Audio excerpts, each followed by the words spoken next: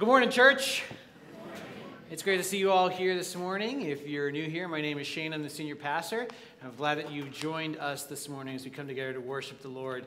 If you are new here or visiting this morning, we're glad that you're here. We'd love if you fill out one of our green Connect cards that are in the chair in front of you. You can pass it to the center during our offering, or at the right outside these double doors. We have a little Connect center out there. You could drop it off there as well. Well, many of you saw we had a little trailer out front, and that is because the clothing closet is almost here, but there is one problem I want to make you aware of.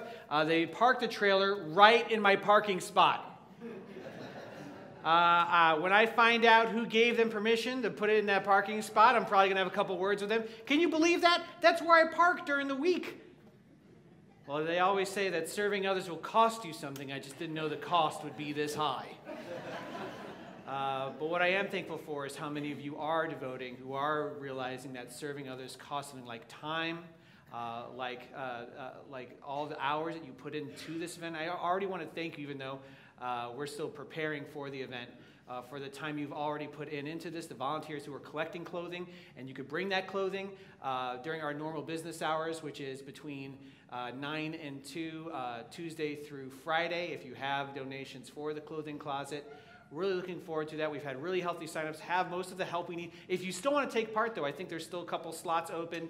If you would like to help with that, continue to pray for that event, that it would really make an impact in the people's lives who are coming to it, and that we might be able to show the love of Christ, be the light of Christ to our community and all who would walk through our doors. I also want to let you know we had our first kind of family ministry event last Friday. It was great. We had 50-something people out, which was really good.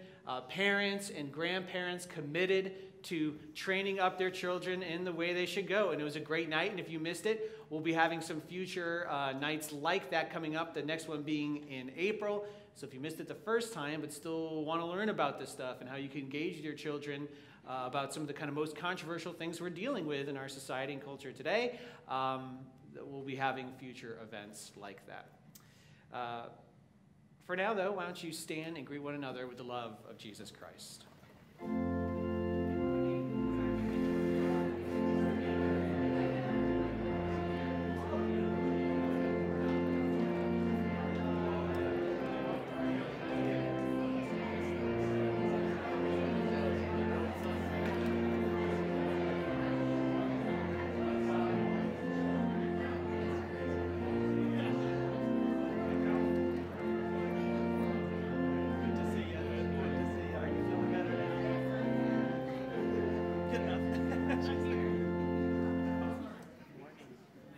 Our service this morning. Heavenly Father, you've been so good and gracious to us. We are amazed at your power and might, your glory, Lord, your creativity, your design for the world around us. And this morning, Lord, we want our hearts and our minds to be aligned to you and your goodness, that our hearts and minds would be an outpouring of praise and thanksgiving to you for who you are and all that you have done. We need your help for that, Lord, that we would leave behind the things that would burden us and instead give those burdens over to you, the one who is able to handle anything that comes our way. I pray that we would glorify you during the service this morning, Lord. We pray this in Jesus' name. Amen. Amen. I want to invite you to stand with me as we worship God through singing. Hymn number 25, Immortal, Invisible, hymn number 25. Thank you.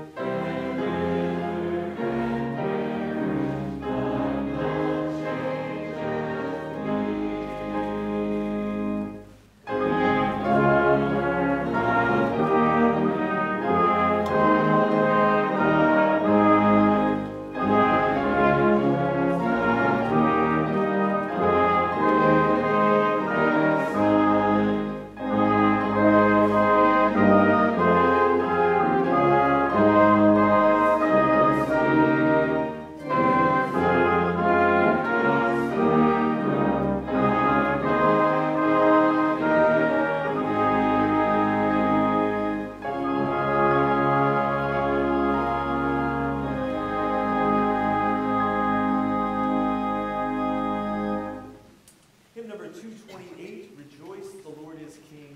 Hymn number 228.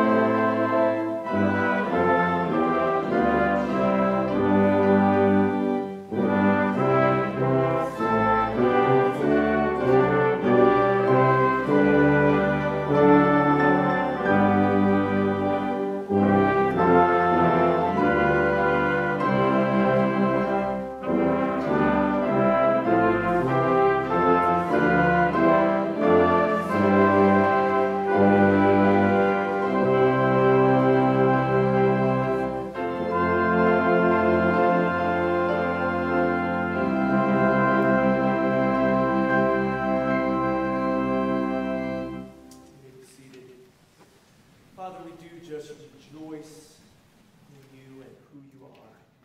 Thank you for the gift of sending your Son, Jesus Christ, to die on the cross for our sins, redeeming us, making a way to be in relation with God the Father, that we have an eternal home in heaven when we die. Thank you for the hope that we have each and every day. I pray that you help give us the perspective that you are our greatest treasure each and every day. Strength for today, hope for tomorrow. We praise you for who you are. We rejoice in you. We rejoice as well in our giving in this time of offering, and we want to be cheerful givers, joyful in giving back a portion of what you've given to us. We pray these funds will help spread the gospel here in our area and around the world, that Christ will be made known, that people will come to know and have faith and trust in Jesus Christ. In your name we pray. Amen.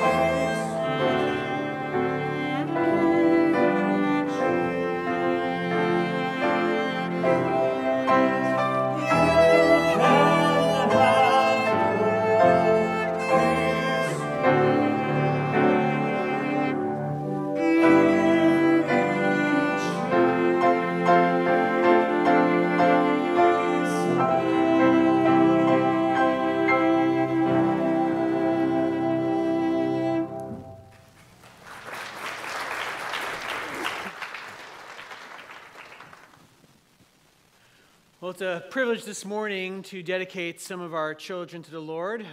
Every once in a while, parents come forward as they have their children and want to dedicate and commit themselves and take part in a congregation gathering together, in us committing ourselves to bring up our children to know Jesus. So before I invite those families to come forward, I did want to say just a couple things about child dedication, that we know what it is all about. It is first, it's a giving of thanks for our children and thanking God for the children that He has provided us.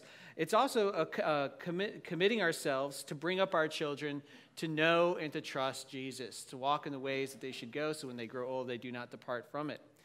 It's also a dedicating of these children to God, putting them in His hands, knowing that we as parents and as a congregation need His help to raise our children, knowing it is ultimately going to be His work that saves them, His work that carries them along where they need to go. And last, it is an inviting of the entire church family into the process of raising the family. We need one another. We are God's family here gathered as the church, and we share in that task of encouraging parents, of helping to bring up children and committing them to God. So I want to invite the families forward who are in the service.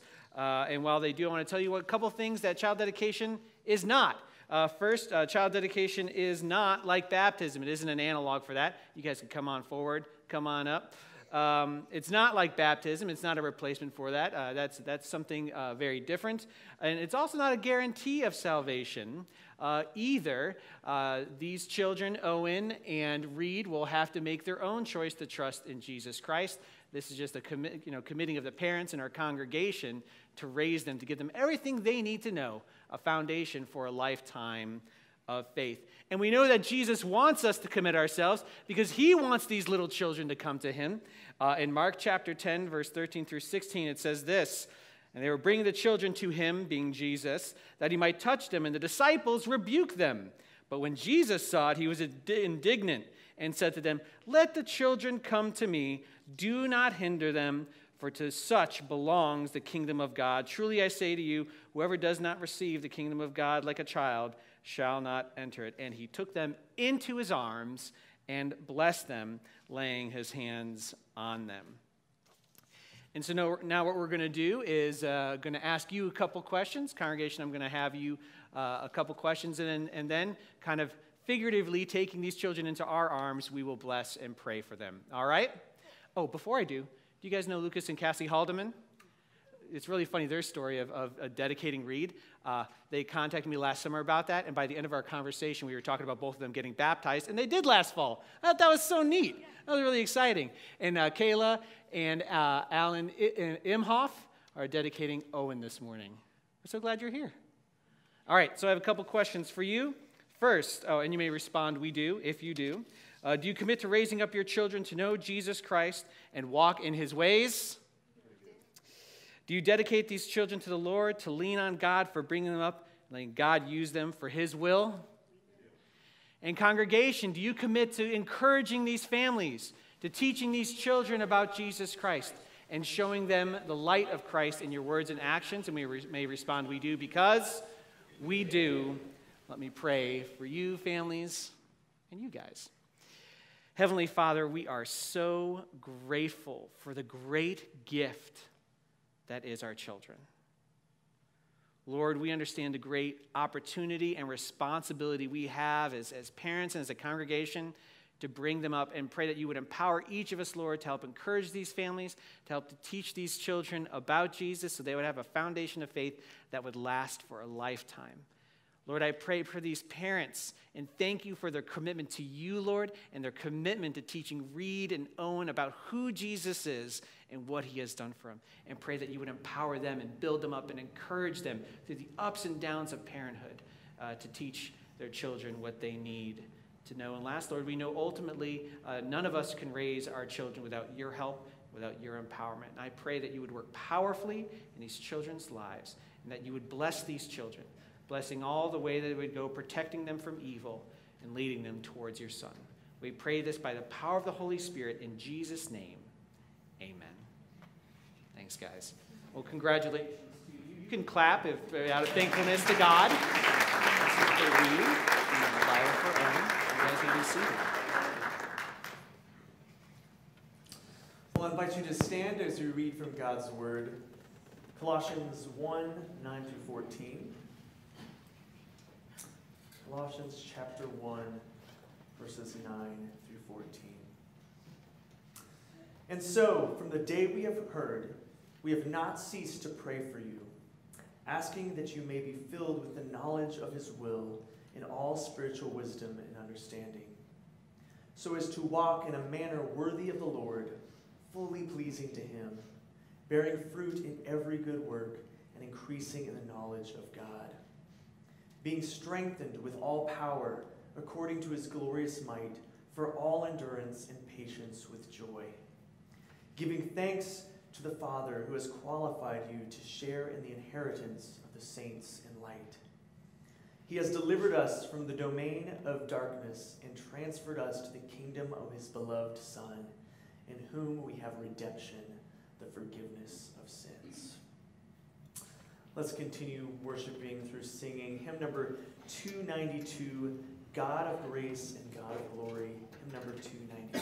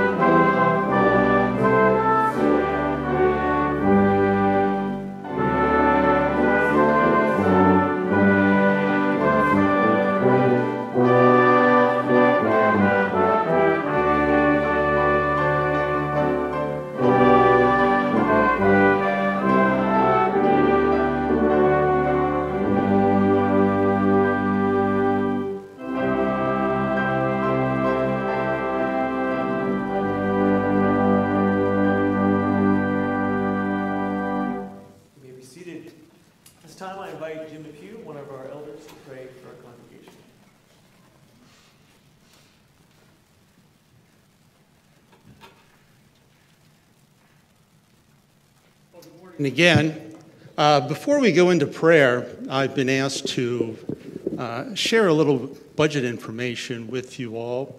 In the back of your bulletin, you'll see some figures that identify our our general fund giving year to date. Now, for those of you who may not be familiar with our budget, our church budget runs from July 1st to the end of June. So what you're seeing there is giving basically for 7 months. Now, what these numbers don't reflect is something we'd like to kind of share with you this morning. First of all, our expenditures to date are running approximately $462,000. So we're running pretty close to what has been brought in. But another figure that we've been seeing that we'd like to share with you is that on a monthly basis, we've been kind of seeing a pattern where we're not meeting what would be our monthly budget income. However, we've had some timely, unexpected contributions that have helped us kind of bring those numbers in line. So again, we wanted to take some time and share some of the information you may not see printed in your bulletin with you. And what I'd like to emphasize is that we are not deficit spending. We'll leave that to the government. I think I'd also be remiss if I didn't acknowledge that we have been blessed many years here with a lot of faithful givers. I think it's been 30 years since we've seen at the end of a budget year where we had a slight negative in our giving versus what our expenditures are. So I want to say thank you for all you who have been contributing over the years. You know, tax season is right around the corner, and I'm sure that you are all eager to pay your taxes. But I would say this year, as you prepare your taxes, I'd encourage you to take some time in prayer and seek God's direction in your giving to the church. Again, thank you for letting me share with you this morning some of these figures. At this time, let us bow for prayer.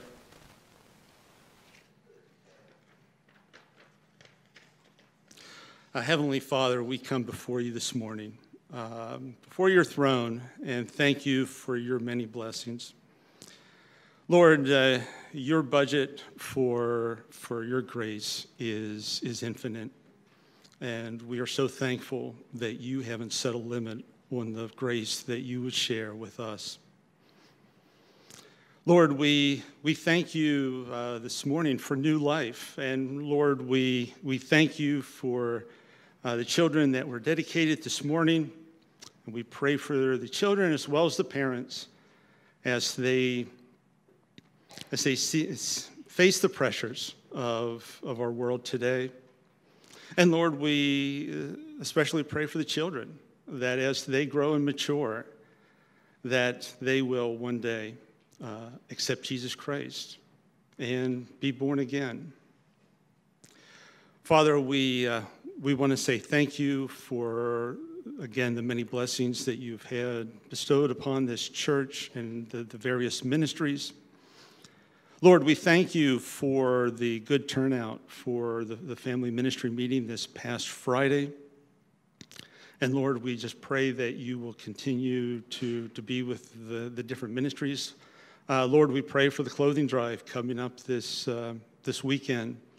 Lord, may it not only meet an outreach of material needs for people in the surrounding communities, but may it also be a light that they'll see Christ through others. And Lord, we also pray for our preschool, and again, that outreach, and Lord, the open house that's coming up, I believe in about a month. Lord, we again pray that we are reaching others and children for your good. Father, we have a number of people on our prayer list that we continue to lift up in your name. Lord, we continue to pray for the many that are dealing with cancer and treatments. Lord, we pray for those who are continuing to deal with back pain and other ailments. But Lord, we also thank you for those who are in recovery and pray that you'll continue to give them the strength for the road that's ahead of them in their respective recoveries. Lord, again, we pray for discernment for our own family budgets. And Lord, we again seek your direction on how we should give. And Father, we just pray now that you'll be with Pastor Shane as he delivers the message. Again, may we listen with our hearts, and may we apply it to our day-to-day lives as we go forth today. And we pray these things in Jesus' name. Amen. Amen. Well, sometimes the only way out of a predicament we find ourselves in is for someone else to rescue us, to have mercy on us, to deliver us. Over the last couple of weeks, as we walked through the book of Judges, I've used a lot of illustrations from the world of driving and getting pulled over. I'm going to do one more, and then we're going to be done with them. We're going to take a break. But I got one more for you, okay? So when I was about 17 years old, I was driving home one night from hanging out with my friends, and I was all fired up. I had had a great evening. I was feeling great, but the thing I wasn't doing was paying attention to how fast I was going. And the reality was I was probably driving way too fast for the road I was on. There was an additional issue. That road had a speed limit that was kind of marked too low. It was one of those things, everyone knew the speed limit was wrong. Everyone knew that it should be probably higher, including the police officer who was sitting there waiting when I flew by him at 170 miles an hour.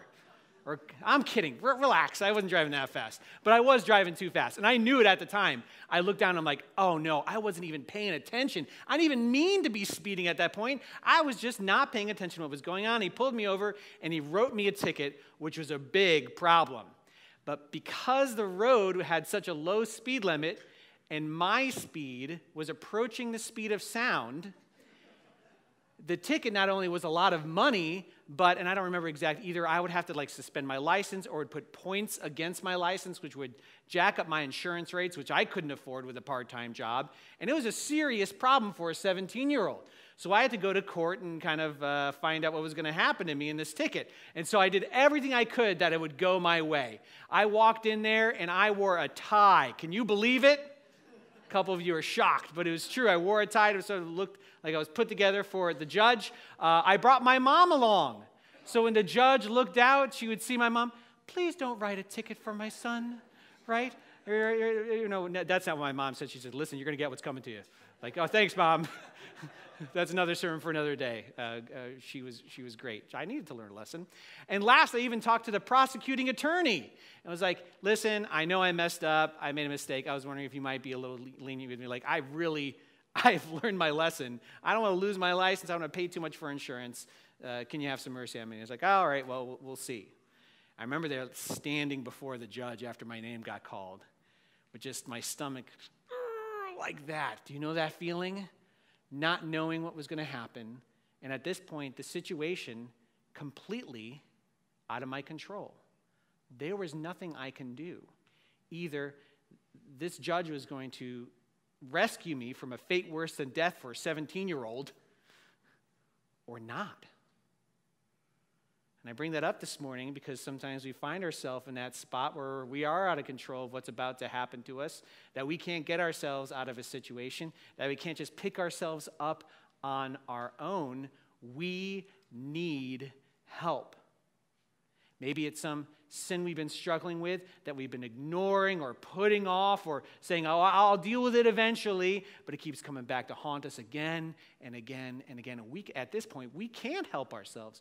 We need some kind of rescue or deliverance. Or maybe we find ourselves stuck in the consequence of some sin in the past that continues to haunt us. And it's not something that we're going to be able to get over on our own, and we need a helper, a deliverer, some kind of rescuer. The good news is that we know a deliverer, that our God in his mercy and graciousness, because of his kindness to us that he has shown us in Jesus Christ, delivers us in so many ways when we cannot help ourselves, when we cannot deliver ourselves. And so that's what we're going to talk about this morning, the God who delivers, as we continue in our series In Need of a King, which is walking through the book of Judges. And some of you may be like, finally deliverance, because the book of Judges is pretty rough. It's had a rough start because the people, the Israelites, were led out of Egypt with great victories by Moses. They were brought into the land, as we read in the book of Joshua, with amazing victories, and they trusted in the Lord. But something happens in the book of Judges where they get stuck in this cycle of trouble, this cycle of disobedience. And we talked about the cycle in the first week, that it always starts with disobedience. It says they did what was evil in the eyes of the Lord. Then because of that disobedience, there is disaster. And after that disaster, they cry out to God sometimes in this book. And God then delivers them from their trouble. But the problem is they fall back into disobedience again. Well, today we are really going to be focusing on God's deliverance. So you could open up to the book of Judges. We're going to actually start reading today in chapter 3. We already covered a lot of chapter 2 in the introduction, although I'll be referring back to it often. So Judges chapter 3, and today we're going to approach it this way. We're going to find out why we need deliverance in the first place, what God can do, and then what we should do. All right? Judges chapter 3. I'm going to start reading in verse 1. Now these are the nations that the Lord left to test Israel by them, that is, all in Israel who had not experienced all the wars in Canaan. It was only in order that the generations of the people of Israel might know war, to teach war to those who had not known it before. These are the nations, the 5 lords of the Philistines and all the Canaanites, and the Sidonians and the Hivites who lived in Mount Lebanon from Mount Baal Hermon as far as Lebo Hamath. They were for the testing of Israel, to know whether Israel would obey the commands of the Lord, which he commanded their fathers by the hand of Moses. So the people of Israel lived among the Canaanites and the Hittites and the Amorites and the Perizzites and the Hivites and the Jebusites, all sorts of ites, apparently.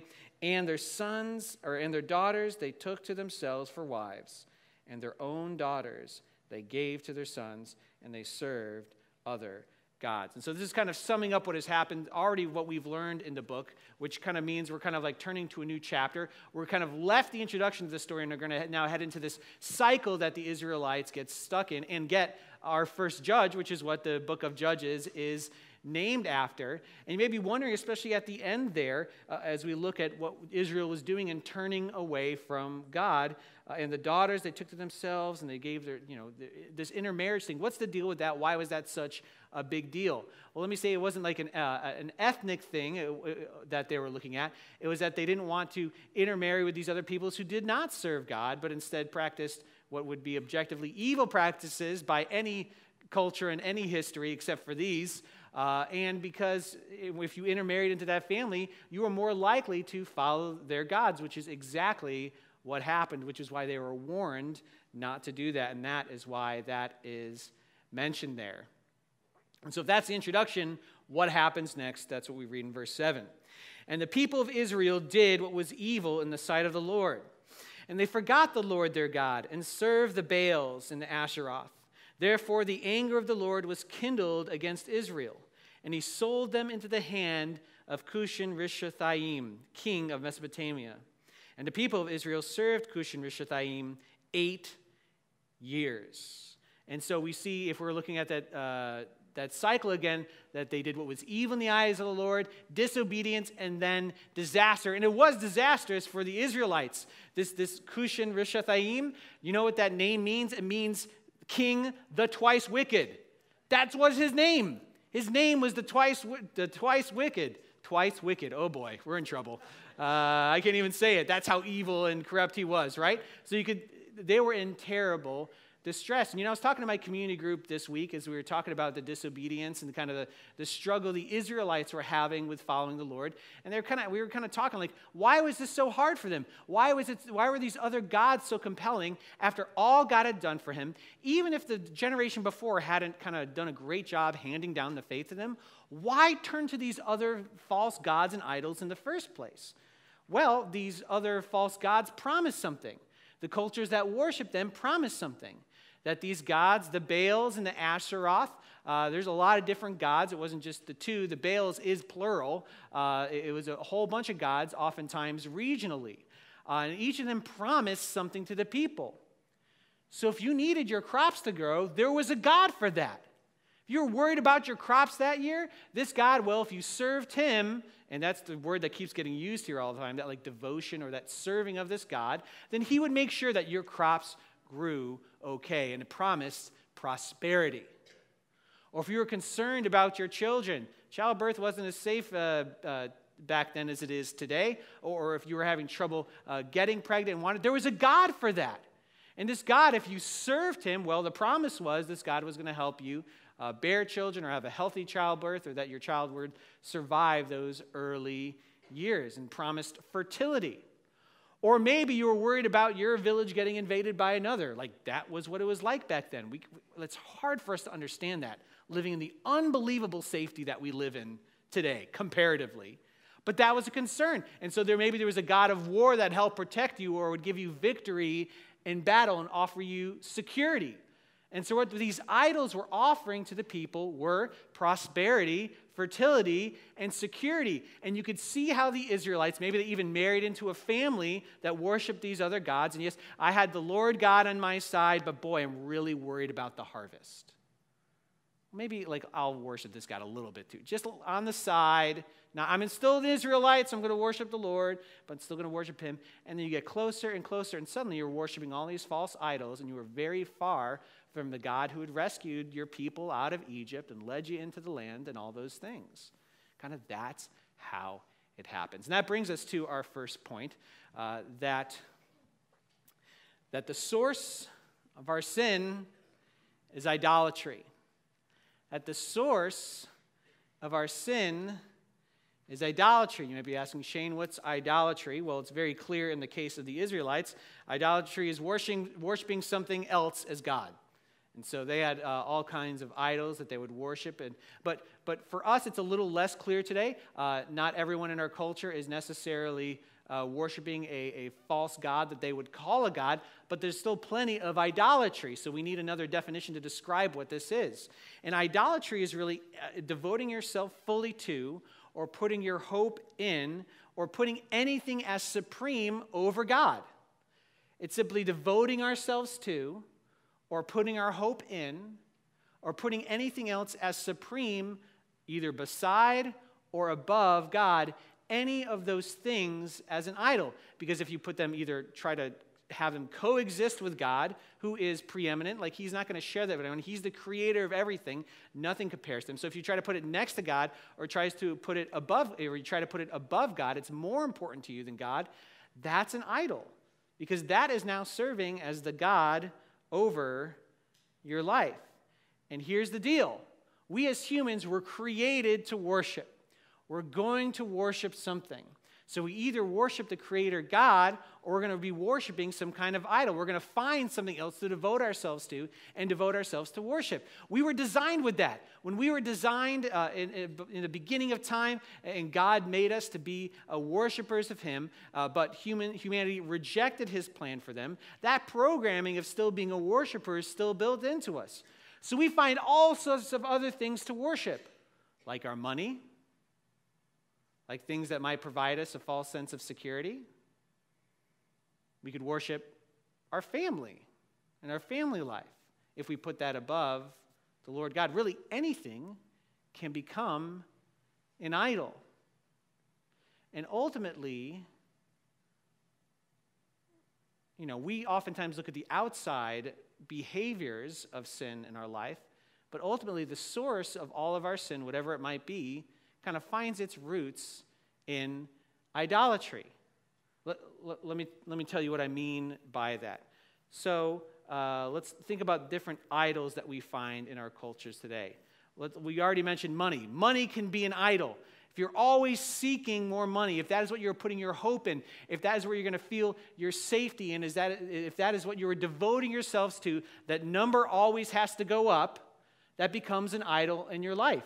And that might result in sin. You may not engage with God. You may not trust in God. You may not participate in what God is doing in the lives of others or your own, because if that is your focus in life, that's the only thing that you're going to be paying attention to. Or let's say we feel fearful about the culture around us. We're afraid of the way it's turning. We're afraid of how our country or our community might be changing all around us. So where do we turn to? Politics. Maybe that will save us. Which, when you think about it like that, it's like, boy, that's, it's kind of a, but we do because it tells us, listen, you look what this other side is doing. Be afraid. Only we can save you. And that's the same message every election cycle. It was the same one last time. It was the same one the time before that. If you don't vote for us, the country will fall apart. And of course, both sides are saying that, and both of them have been wrong over the last 100 and whatever years that they've been saying that. I don't know. Maybe since the turn of the century. We'll see. And what happens when we trust in politics, again, you could be, I hope you vote and you take part in being a good citizen of the country God has planted us in. But if you think politics is going to save you, then what else ends up happening? Well, you end up disengaging from the work that God is doing. If you think politics is going to save you, you're not going to be loving your neighbor. You're not going to be reaching out into your community. You're not going to be seeking to spread the gospel with others. Because if politics is the solution, then obviously God and the gospel is not the solution.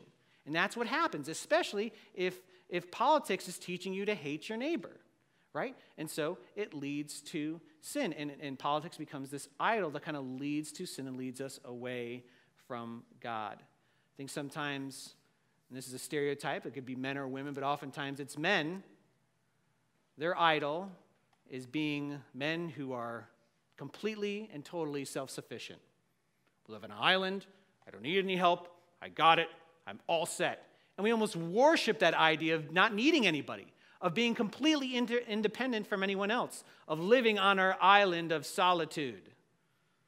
Except that's not what God has called us to. He's called us to live with people who know us, the good and the bad, and live a life together seeking Him first. But if we place our value on, like, look how independent I am and strong I am, I can do it, we're not turning to God for our hope. We're turning to ourselves, right? Idolatry. Many times for women, again, doesn't apply to all, but I've heard it oftentimes enough. It's the expectation of perfection. I've got to have the family in line. I've got to have the grandkids in line. Everything's got to be taken care of at home. And the temptation is to put one's self-worth in that. If that goes well, then I'm good, except the problem is your family is made up of other humans that are imperfect. So it's never going to be perfect. And that could lead to frustration and yelling and idolatry, if that is what you are putting your value and your hope in, rather than the God who created you, who's going to carry you along, right? All these things can become idols. And it is the source of our sin, because we are trusting in something else other than God, our Creator. And that is why we need deliverance. Because the Scriptures tell us that all have sinned and fallen short of the glory of God. That while we can live lives where we are following God at one time or another, we're going to slip, we're going to trip, we're going to turn to an idol in a moment of weakness, and we need a deliverer. And so did the Israelites, and that's exactly what happens next. Let me start reading in verse 9. But when the people of Israel cried out to the Lord raised up a deliverer for the people of Israel, who saved them, Othniel, son of Kenaz, Caleb's younger brother. The Spirit of the Lord was upon him, and he judged Israel. He went out to war, and the Lord gave Cushan-Rishathaim, king of Mesopotamia, into his hand, and his hand prevailed over Cushan-Rishathaim. So the land had rest for 40 years, and then Othniel, the son of Kenaz, died. And this is our first judge, Othniel, who comes and saves the day. And Othniel here is very much being portrayed as the ideal judge, because we read further in the book of Judges, we're going to find out that a lot of these guys had a lot of struggles. They are not the ideal judge. They have all sorts of problems, which we are going to visit. But Othniel really is the ideal judge. He has the same kind of courageousness and obedience that we saw in the book of Joshua. In fact, one of the ways that Othniel is presented as the ideal judge in the book of Judges is his tie to that previous generation, the generation of Joshua. Othniel ended up conquering the city of Debir in Judges chapter 1 and married Caleb's daughter, someone within the household of Israel, something that many Israelites were not doing at the time. And so there's a strong connection between Othniel and this previous generation that was so courageous and was so obedient. And so he's kind of presented as the ideal judge. But a warning to us, now and in the rest of the book of Judges.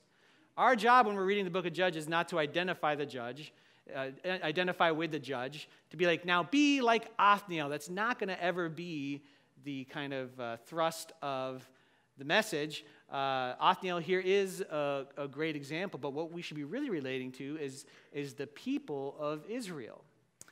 And part of that is because their imperfection, and part of that is because God is the one who sends us our deliverer, right?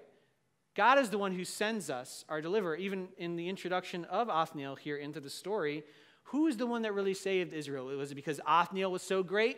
No. It says, when they cried up, the Lord raised up a deliverer in verse 9. In verse 10, the Spirit of the Lord was upon him, Othniel, when he did what he did. And it says that the Lord gave Cushan-Rishathaim of Mesopotamia into his hand. It was the Lord who gave Othniel victory. It is God who provides our rescuer, our deliverer. Because God desires to deliver his people from sin. God delivers his people from their sins. God delivered the Israelites from the consequences of their sin, although they had to certainly face some consequences during those years with Cushan-Rishathaim and his terrible reign over them. But God provided them a deliverer, and God provides us a deliverer as well. That in this story and in all of Judges, it is going to be constantly pointing us to Jesus Christ as the one true deliverer for us. That God knew of our problem with sin. He knew of our problem with idolatry, that we could not do it on our own, that we could not rescue ourselves on our own, that none of us could live perfectly, that there's no way we could somehow earn his love or somehow earn our way back into his righteousness. And so God sent us a deliverer in Jesus Christ. And God delivers us from our sin in two ways. In one way, he sent Jesus Christ to die on the cross for our sins and be resurrected from the dead, so that all who believe in him have the forgiveness of our sins and the hope of eternal life. Not because we have earned it or deserved it, but because God desired to deliver us from our sins, from our idolatry, and to hold us and keep us to him forever. And the way we get access to our deliverer is simply through faith, simply through trusting in Jesus. And that's the first way. There's a second way that God delivers us from our sins, and it is very much not just a looking into the future thing, not just a big picture, kind of our position with God today, but in our lives where we live right now. And sometimes we forget that one. That God delivers us not just for eternity with him, but delivers us from our sins today. Now, quick side note. This is where we do side notes over here. I do want to say that God also sometimes delivers us from situations that are not a result of our sin. Sometimes God chooses to work in amazing ways to deliver us from maybe sickness or some other situation that has happened to us because we live in a broken world. That is probably a different sermon from a different day, but I wanted to recognize God's deliverance is so rich. He delivers us from our sins and from all sorts of troubles and problems that we have in our life. But today, back to our kind of main point, we're really talking about how he delivers us from our sins. And he does. Then we look to him and ask for help. He does help lead us out of our trouble and our sin. I mentioned this at the beginning. If there's some sin that has been haunting you, you say, I'm going to take care of it, I'm going to take care of it, I'm going to take care of it, but it never gets taken care of, and it's still there, gnawing away at you, you you could turn to God for help. You probably know someone who God has delivered from an addiction, who God has helped move beyond some sin that was plaguing them. God desires to help us today to turn away from our sin and towards Him. If you are afraid,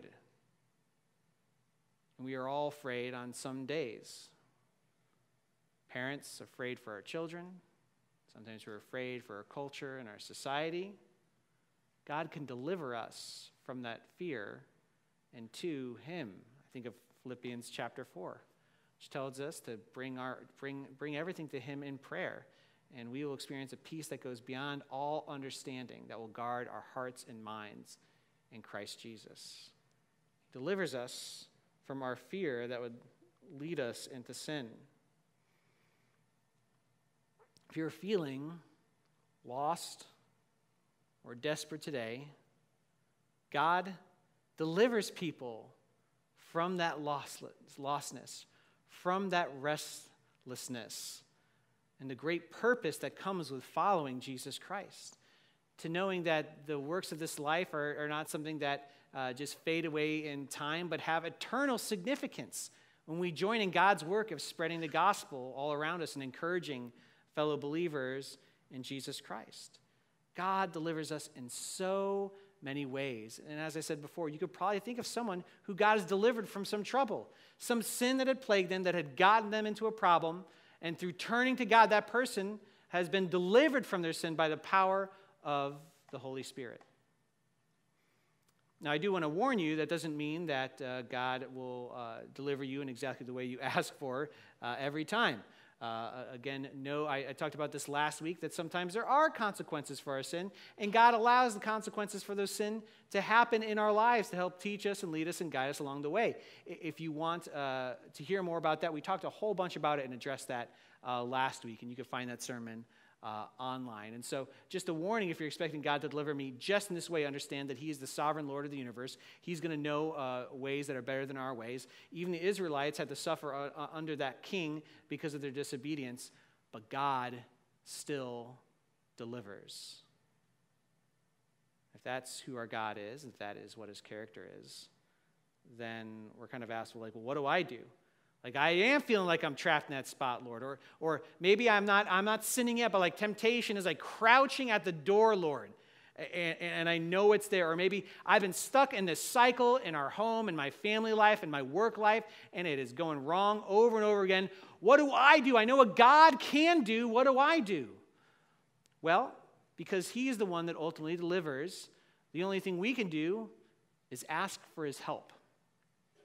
That we are to cry out to God to deliver us from our distress, trust that He has heard us, and to walk in His response. To cry out to God to deliver you in your distress, trust that He has heard you, and to walk in His response. And we need to say that. We need to be reminded we can cry out to Him for help, because many times we feel like, well, I've messed up. I can't go to God because I've messed up. Like, I'm afraid of what he'll do or say because I've messed up, and so we kind of hesitate from crying out to Him, right? It's like I used to know a guy who worked in a mechanic's place, worked on vehicles all day, and he said the worst jobs he's ever had to do were not the jobs where there was a terrible accident, not when the manufacturer had designed a car poorly, but the hardest jobs that he had to do as an auto mechanic is when some guy thought he could fix it on his own and made a bigger mess in the first place. And we have to just understand, it's okay that we can't fix it on our own. In fact, turning to Jesus Christ is all about realizing we can't fix it on our own. We have to cry out for God's help, say, God, help me deal with this sin issue. Help me turn away from pornography and be freed from it, Lord, so I can live the life You have called me to. Let me turn away from this obsession I have with my money, Lord, that I can't get over, and I'm waking up at nights about it because I'm so worried about it. Help deliver me from that, Lord. Lord, deliver me from my fear that would have me watching the news all day long, where I'm just getting angry and I'm just like lashing out at people. I don't know what's wrong with me. Why am I so angry, Lord? Help deliver me from that fear that leads to anger and sin. Lord, help show me that my value is wrapped up in Jesus Christ and Him alone, not by my job or my position in my family, not being a mom or a dad or a son or a daughter or managing my household or managing things at work, that you, Lord, are the one who I find my value in, rather than any of the things of this world, to just cry out for help. Because that's what He desires of us. He wants to help us. He wants us to cry out for Him. It's why in the book of Judges, even though the Israelites mess up again and again and again, God delivers them again and again and again. It is His desire to save. It is His desire to deliver. Why would we not cry out to Him for help? And when we do cry out, we need to trust that He has heard us. We need to trust that He has heard us. And we also need to walk in His response. And I added that last one because it doesn't mean that everything is necessarily going to disappear overnight. Again, there might be consequences for our sin. That's part of living life in a broken world. I told you about me standing before that judge at the beginning today. I kind of wanted us to sit in that and didn't want to resolve it too quickly for you. But the judge, because my mom gave him the eyes and was like, my poor son. No, I'm just kidding. That's not why. I don't know why he did. But he decided to reduce my ticket. He decided to kind of reduce what the speed I was going, so the penalty would be under that bar. And my license was not suspended. And I didn't get points against my license. However, I did have to pay a huge fine, which was a problem for a 17-year-old. Right? But I felt like I was delivered from some of my consequences. So I still have to face some consequences for my speeding and driving too fast. But I was still delivered from a very large piece of that. And here's what else I was delivered from. I noticed how fast I was going from that point on. I'm not saying I never sped again. That's a different sermon for a different day. But I never made that. I don't make that mistake. I know how fast I'm going now. Still today. That was like years ago. I don't know. A long time ago. I'm paying attention to how fast I'm going now. Like, it worked. Got my attention. And so that is what deliverance is going to be like for us. We may be delivered out of our sin. We may have still had to suffer some of the consequences for that sin. But ultimately, we will be changed for the glory of God. And if we are crying out to Him and repenting, turning away from our sin towards Him, we're going to be different people because we went through that. We will have learned some important lesson about what it means to trust and follow the Lord, who's going to lead us in the pathway of human thriving rather than distress and trouble. So I want to encourage you, if that day is today, that you would cry out to the Lord, or if that day comes someday, to ask Him for our help, ask Him for His help, because God desires to deliver His people. Not because we are great, not because we've done something to earn that, but because of His mercy, His kindness, and the grace that He has shown us. He has sent us a deliverer to help us in our need. Let's pray. Heavenly Father, I pray that we would turn to Jesus Christ and Him alone, making Him King over our lives, Lord, that we might walk in Your ways today, and Lord, in the days where we slip or we trip or we fall, that we would cry out to help because You have sent us a deliverer. Lord, we are thankful that You sent Jesus to die on a cross for our sins and be resurrected from the dead, that all who believe in Him would not perish but have eternal life. We thank You that He sent us the Holy Spirit to live in us, that He would speak into our lives and show us the way in which we should go, that He is the agent of the supernatural life change that can take place when we trust in Jesus Christ. I pray, Lord, that we would learn to be a people that are constantly clinging to You. and are ready to cry out for help when we need it, trusting in your goodness and your graciousness to lead us in the way we should go. We pray this in Jesus' name. Amen. I invite you to stand with us as we close with singing hymn number 201, Grace Greater Than Our Sin, hymn number 201.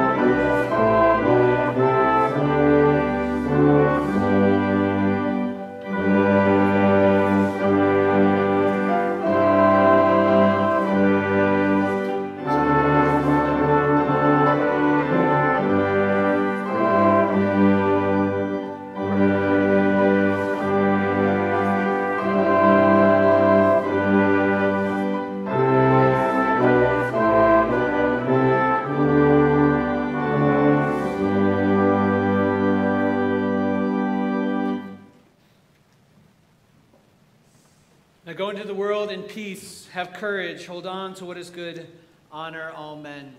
Strengthen the faint-hearted, support the weak, help the suffering, and share the gospel. Love and serve the Lord in the power of the Holy Spirit. May the grace of our Lord Jesus Christ be with you all. Amen. Have a great week of worship.